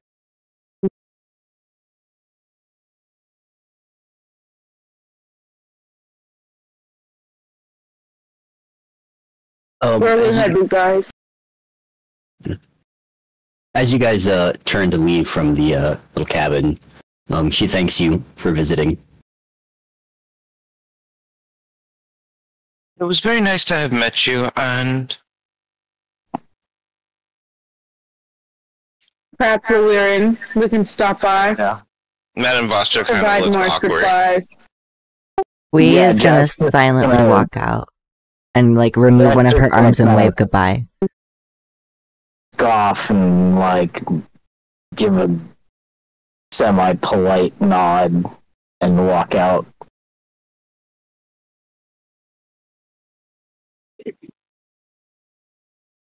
She doesn't like stand on any ceremony and like wave at you guys until you're gone. She just says goodbye and then goes about her day. You can see her doing stuff inside and outside of her cabin as you look over your shoulder and walk away into the woods. Shall we leave the hand cart Maybe here? her rooster.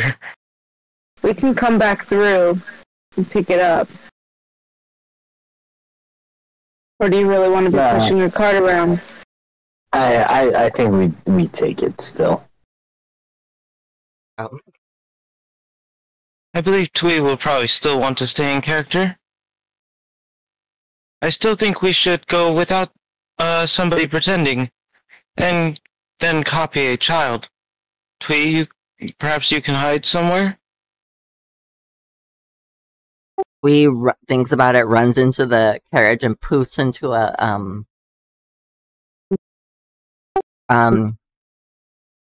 tiny, like, think 10-year-old little girl. Well, we don't want a child. We want somebody who looks like they're a guard. Very well. I'm at like 1 level 2 slot. But that's okay. Twee transforms into a big, like, half-orc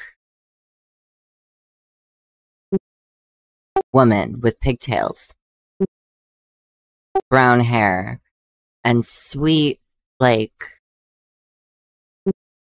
pink eyes. Call me Vanessa.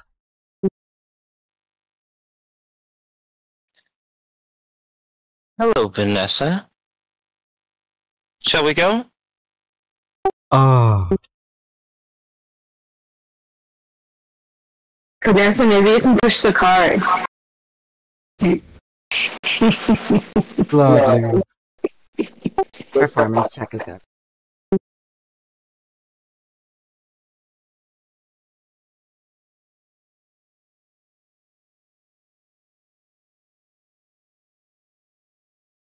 Because I want to.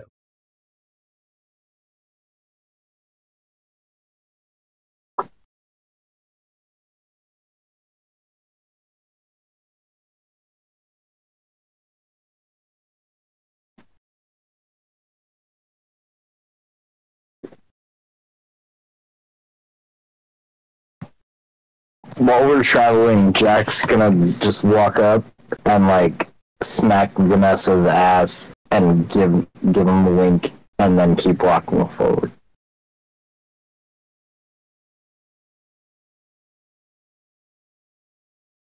And Vostra is going to ignore it but smile.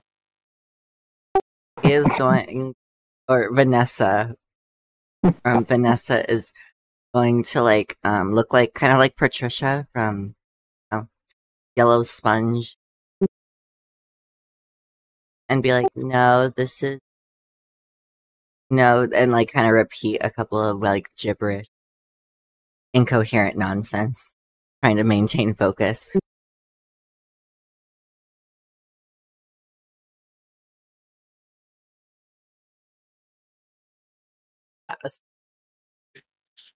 Right, we're going towards the place where there's families with kids in danger. Oh yeah, where are you going to? You were told where the sacred grove was, but not where other families were. I guess we're going to the Sacred Grove. Yeah. You travel for half a day, gets to about noontime. If you made good travel time,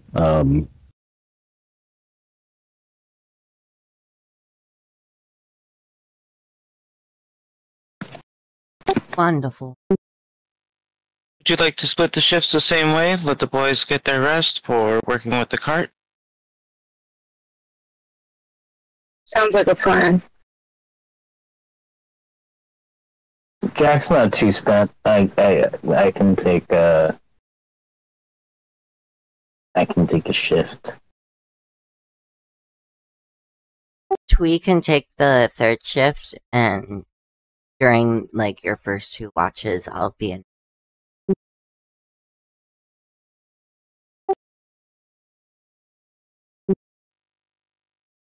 Two shifts or 3 shifts, TM?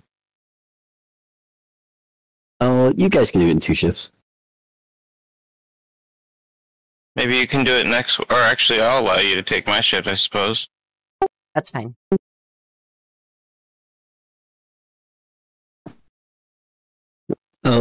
You guys are able to travel for a full day, no issues. Yeah, you go to sleep.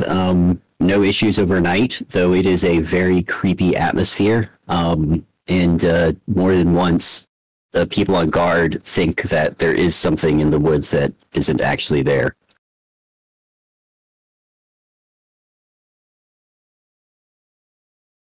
Interesting. But you managed to make it. Can I, while I'm keeping watch, can I see if I sense the same Sure. sort of magical presence that was around Matilda's house during one of those little episodes? And can I, as a sorceress, kind of like investigate Arcana? Let Demi do. Not Demi. Yeah, go ahead and give me the roll, Jenny.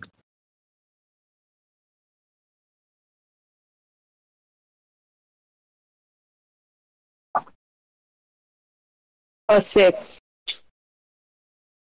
So that you can sense the same magical presence. This time there's a couple of large, gnarly trees nearby, just to the left of the road. It seems to be coming from them more than from anywhere else.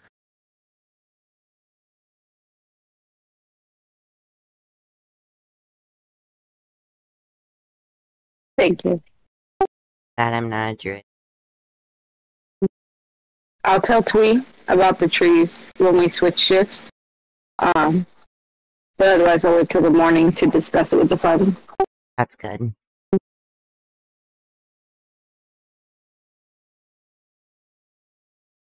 He's gonna sniff the whatever color the atmosphere tends to be.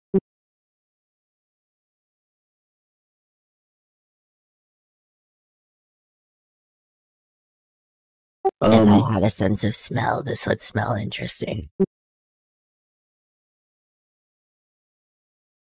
Can you guys continue on traveling the next day?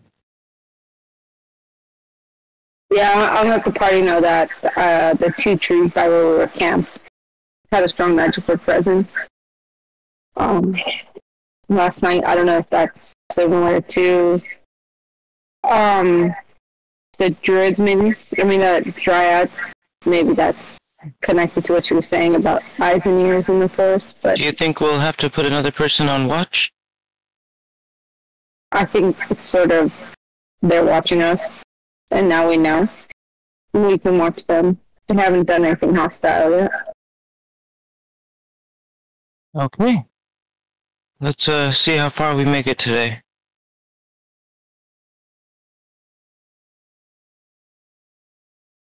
You're able to travel. Yeah, Jack's down for the plan. He's just on kind of like high alert, keeping an eye out.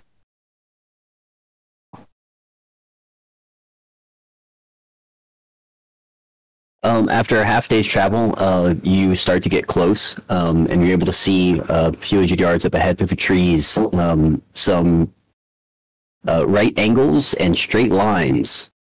And as you get closer, you realize you have approached the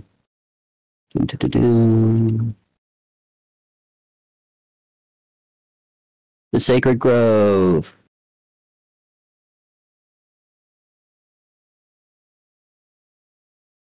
Can you guys see all your tokens and manipulate them?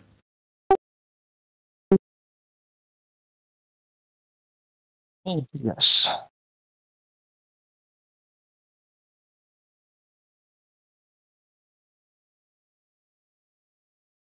So yeah, the Sacred Grove is a very nice looking place, as opposed to all the other parts of the forest. This part looks healthy, doesn't look dark and demonic. Within the walls of the grove itself, all the trees are a healthy green, flowers are blooming. You can see butterflies and wildlife that you haven't seen before. You've seen lots of squirrels, lots of skinny, dark squirrels, but here you see lots of songbirds. And healthy chestnut squirrels. The walls are old, though. Much of the carving in them is faded, and in places the walls have broken away. And on a dais in the middle of the grove, is a very thin, gnarled, gray-looking dryad.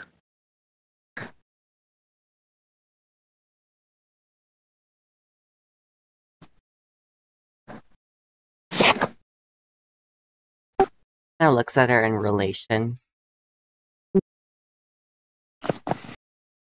Madam Wishes to Pasha, speak for our party.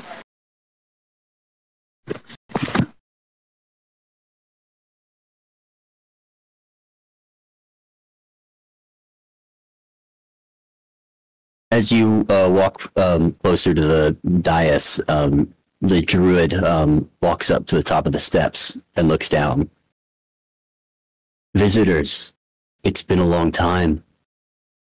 Do you come seeking a pact?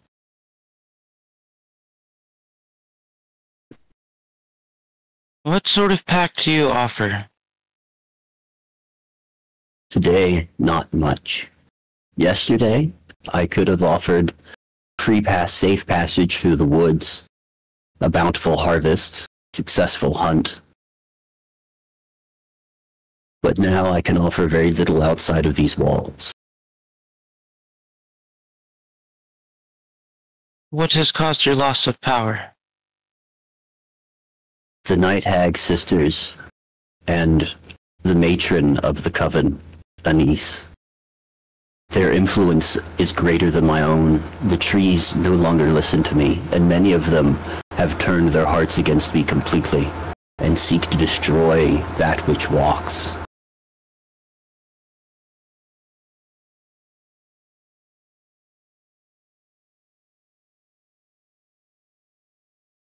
Do you know where this night hag is?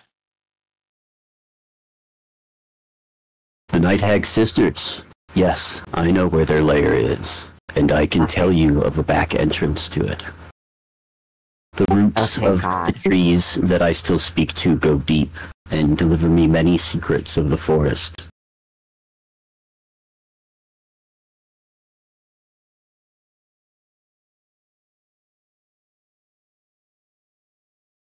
And what would be the cost for this information?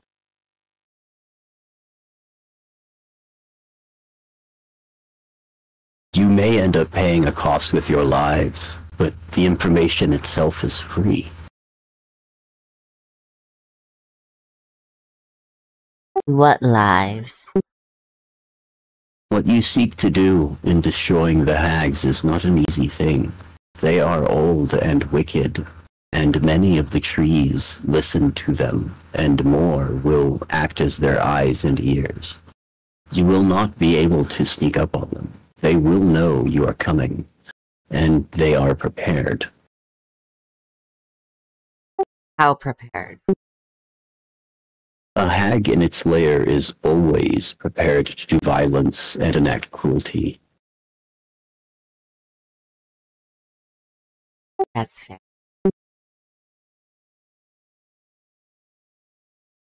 Is there any other way to draw them out? Maybe not fight them in their lair?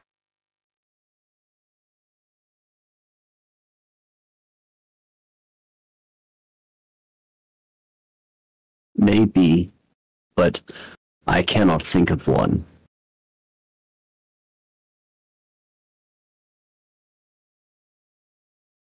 Perhaps an attempt to strike a bargain would lure them out. The sisters are night hags. Bargains are their bread and butter. Many a deal they have struck with devils and even archdevils in exchange for souls. Souls that the hags have in plenty.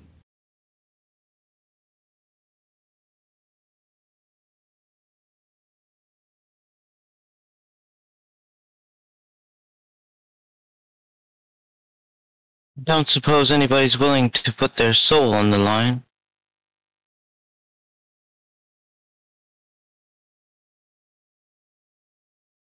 Who hasn't already? Lee raises her hand. You would risk your souls to destroy these hags?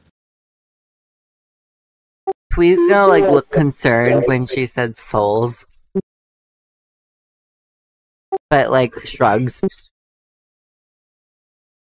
It's not to destroy the hags. It is to help the village. And that is a noble cause worth fighting for. And in helping the village, we may even help this forest, if it is to return to the splendor that we can see around us in this grove. I would agree.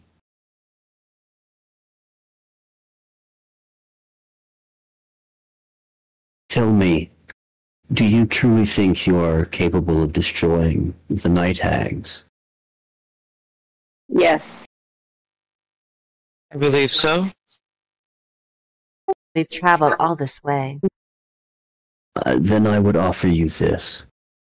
I am very much coveted by the night hags. My presence, my continued existence, my defiance of them is an insult.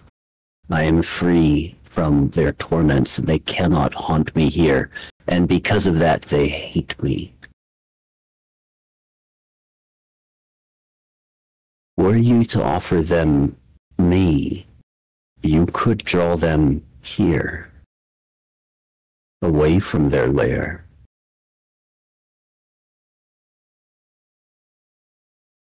And what would happen if they were to get you? I would What would be the result? destroyed. This grove would die as I would, but without the hag's influence, the trees would be able to go back to the way they were. Wild, true. But with time, a new spirit would be born, and a new dryad would occupy this place.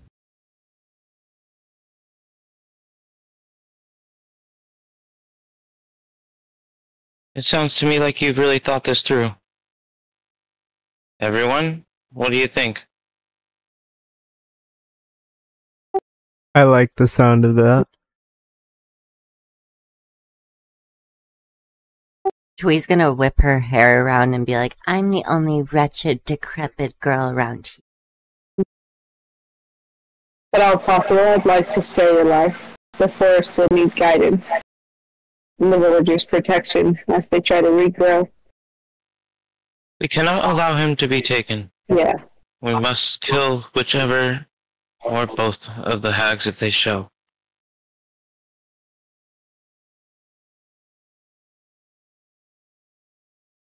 The dryad is silent and looks at you all for a moment, and then reaches up with one arm, grabs its left arm just above the armpit, and pulls it off. The arm sort of freezes into place like a stick that looks like a hand. And the dryad offers it to Vastra. This as proof of my submission to you. You might use it as to prove to the hags that I am vulnerable. Twee is gonna telepathically speak to Vastra. Dryad jerky. I think it's time to go Vastra is hag going to hunting. respond with a stiff no to Twee. We can't have this. Thank you. How might do you we suppose summon is the the hag? best way to contact them? Shall we telepathically try? Looking at Twee. Twee, are you able to? I could try. You can call to them with your voices. Simply step outside of this grove, and they will hear you. Jack, you're a greater performer than I. Would any of you like to accompany me while I reach out to them? I feel as if I might be caught unprepared if I'm met by myself. Before you I do, think you need a to break the plan for how magics you can get them. that guard this grove, you will need to destroy the entrance that you came through. The two columns on either side. Who's got this one? Jenny, you're good with projectiles. Yeah, but a bow and arrow against the column is sort of... Ow. Ooh.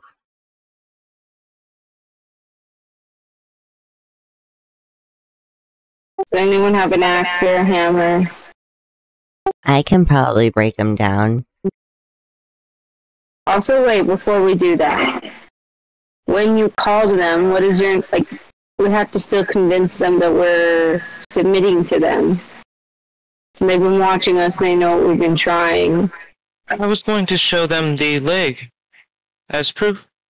Tell them that we have made him submit and we wish to ransom his obedience. For information on the monster, yes?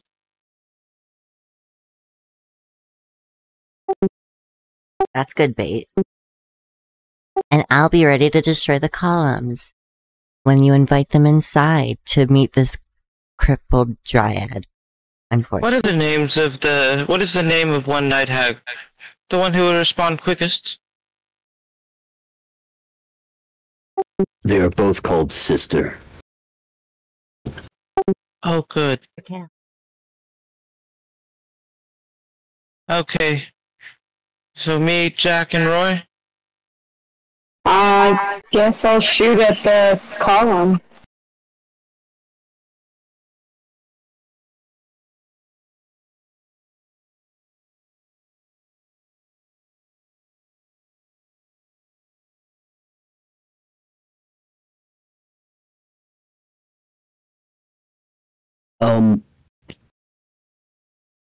Rather than getting into the hag fight tonight, I think so. do you guys want to save that for next session and call it here? Yeah, that sounds like a good time. All right, cool. Because I also...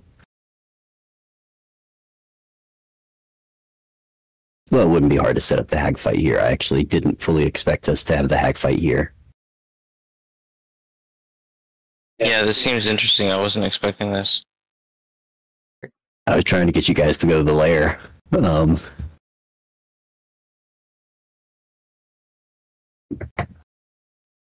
let's see what happens. But that was a lot of fun. Thank you. Yeah. Yes, yeah. Yeah, I'm glad you guys poked enough to find Matilda's story.